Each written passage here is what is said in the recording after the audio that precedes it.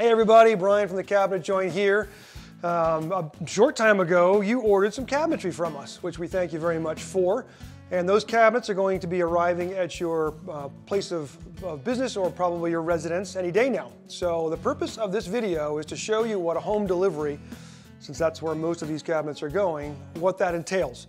This video is just going to talk about the normal delivery procedure, not the exceptions. We do have a separate video we have shot for that in case your delivery goes awry in some way or it doesn't quite match the norm.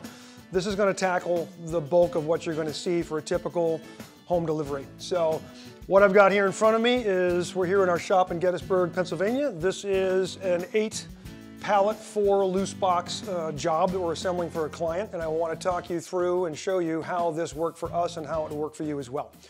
So the first thing, the truck backs up to your garage or wherever you're going to put these cabinets, and the guy throws open the door. The first thing we'd like you to do is just look at your watch or your phone and take a note of the time, okay? We don't need it like to the second. We just want to know the driver arrived at roughly 8:01, and you're going to also want to look at your watch or your phone and look at when he actually drives out the driveway. Reason being, the truck drivers these days have GPS systems in their trucks, and if you detain the truck driver longer than I think 30 minutes is the norm, they may file what they call a retention charge, which means you kept us at the delivery residence too long. So we want to have proof that says no, we didn't, or if they did stay longer than 30 minutes, why? Were they on the phone with the terminal, or was it the driver's issue, or was it something about your delivery locations? That really helps us fight the battle for you. So mark when the driver arrives, when they leave. Most deliveries can be done in under 20 minutes. So just to give you an idea, they have a lift gate, they drop it to the ground and push it off to the side and then go get the next one. So 20 minutes to half an hour is more than enough for the average delivery. As the driver is wheeling pallets to the back, getting them to the ground and staging them in your area, you want to make sure you have your phone handy and take a picture of all 4 sides of a pallet. So your pallets are going to come wrapped like you see here in cellophane or plastic.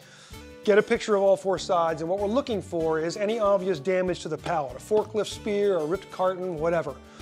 You also want to take pictures of any of your loose boxes, which is what this would be. A loose box is something that's sitting on top of pallets but not strapped to it. Okay, so this job had 4 of these kinds of boxes. Take a picture of your loose boxes. What you're doing here is you're just taking copious notes. We don't need you to send us this.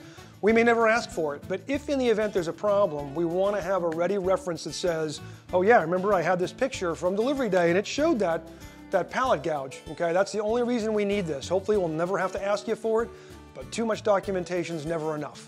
Once you've gotten your pictures taken of a pallet and they've got all the pallets off, you're going to ask the driver for the delivery receipt, okay?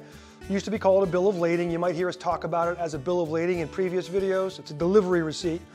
And what you're going to do is look at that, and it's going to tell you how many pallets and how many loose boxes there were on that delivery. In our case, we had 8, and we had 4 loose. So you want to make sure what you unloaded matches what the delivery receipt says. If it does, your job is done. What you're going to do now is, if you had anything that you took a picture of and you're like, yep, I had that one where the forklift scored the side of that, I'm questioning that box. You're not going to unpack the whole carton down to get to that box and look at the contents. You're just going to say damaged. There's a box on the delivery receipt that says damaged. It's all you do is check the box. Don't write anything else. Don't get all explanatory. You've got a picture already. Just check damaged. Okay, the only time that we would like you to actually hold the driver and tell him I have to open this box is if you ordered one of our high-end Stanisi range hoods. And if what I just said sounds foreign to you, you don't have to worry about it. But if you do understand, yes, I ordered a Stanisi range hood, that means something to you. You've got to pop the lid off that box and inspect the hood, which is strapped to a pallet below. We want to make sure that hood is good before the driver leaves. If it's not, again, check damaged, okay? It's just 1 box. Doesn't matter how many things you saw that are damaged, 1 box. The other box on there you may want to check is short. All that means is if the bill of the delivery receipt said 8 skids, 4 loose, and you only had 7 skids or 3 loose, just check short. Doesn't matter what was missing, that just tells them we're missing something. And now we have all the notes we need that you and your cabinet coach can work out the replacements and finding the lost pallet, whatever it may be. I want to stress, you do not have to work with FedEx. You don't have to contact them and say, hey, I got a damage. All that runs through your cabinet coach, and we make it a streamlined process, and all these notes you're taking and pictures and all that are helping us do that expeditiously. And so one final point we want to make is you don't want to refuse the delivery, okay? Once FedEx drops the stuff off, you're going to work with your cabinet coach, Conestoga, us, to get this resolved for you. If you refuse delivery and FedEx has to take it back and then they want to redeliver it later, this is not like a small package coming on UPS parcel delivery. This is freight delivery. And when they redeliver it in a week or whatever, and you're satisfied, they're going to assess a redelivery charge. You don't want that and we don't want that. So just receive the delivery. We'll help you find the lost pallet or resolve the damaged issues. So hopefully that helps. So if you have any questions, as always, give us a call, 888-211-6482. Your cabinet coaches are always eager to give you a hand. Thanks for watching.